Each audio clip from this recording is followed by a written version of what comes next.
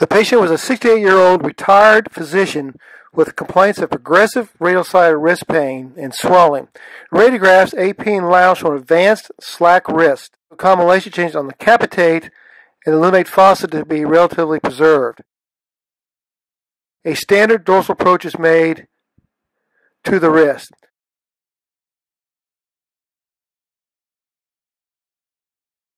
The extensor tendons are identified. The extensor pollicis longus is released to the third compartment, and the second, fourth dorsal compartments are elevated. A radial-based flap will be made to expose the carpus.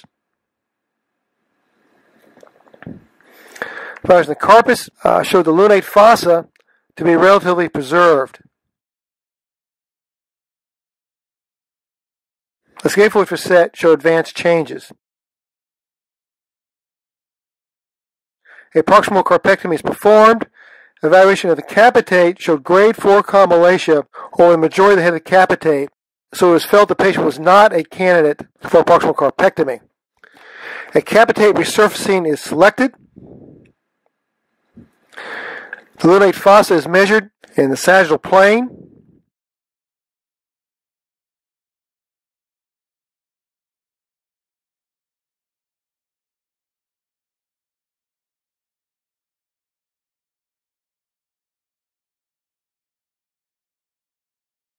And in the coronal plane. So in this way, the implant will be sized specifically for the patient's lunate fossa as compared to the smaller head of the capitate.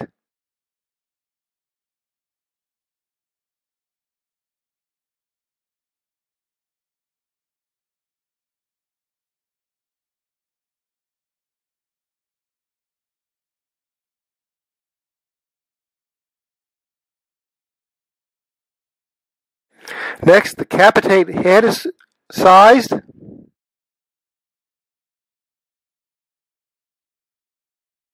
In most instances, the larger size capitate will be selected.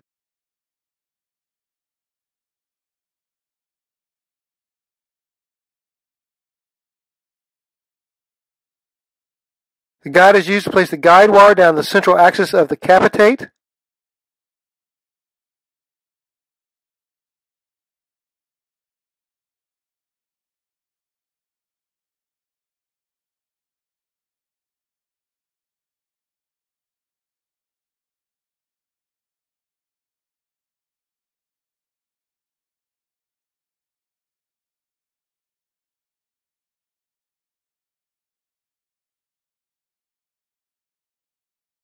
It's well centered in the head of the capitate, and our fluoroscopic views, both AP and lateral planes, show the guide wire down the central axis of the capitate.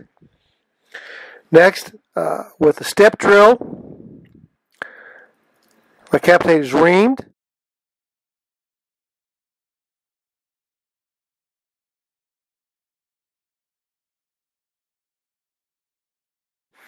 As one gets to the step part of the drill, it's important to oscillate the drill as it can advance quite quickly. The capitate is drilled till the drill is flush with the capitate.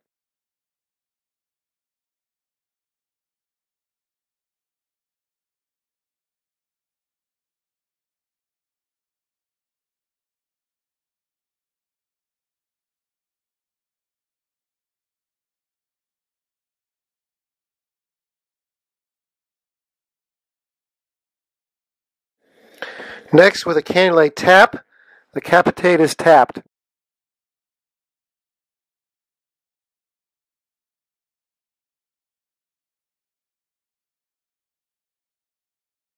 The tap is brought down to the laser line.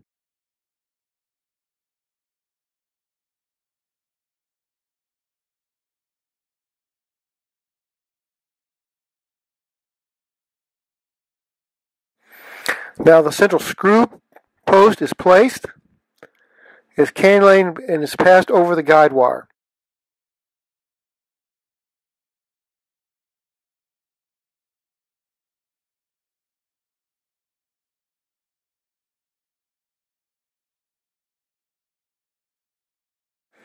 The head of the capitate is then reamed. and it's cannulated, and the reamer is passed down to goes flush with the central screw post. The dorsal aspect of the capitate is then further shaped for the implant.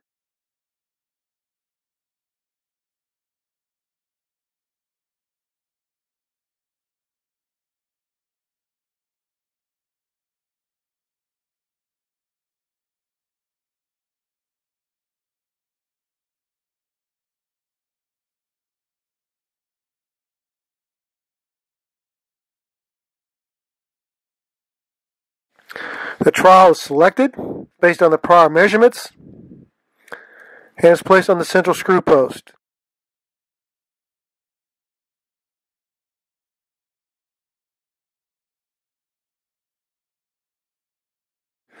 The wrist is reduced and evaluated on fluoroscopy. You see the implant is well seated in the lunate fossa. It confirms the anatomy of the patient's lunate fossa. The trowel is removed.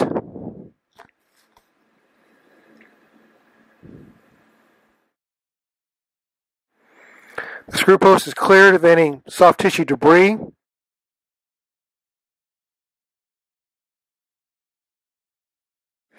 And the final implant will be impacted with Morse taper onto the screw post.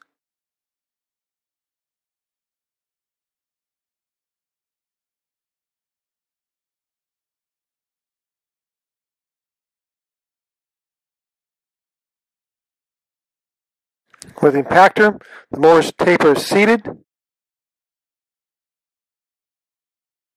It's important to check to make sure there's a good seating of the Morse taper and the wrist is reduced. If there's any degenerative change onto the lunate fossa, a soft tissue patch can be placed covering the distal radius.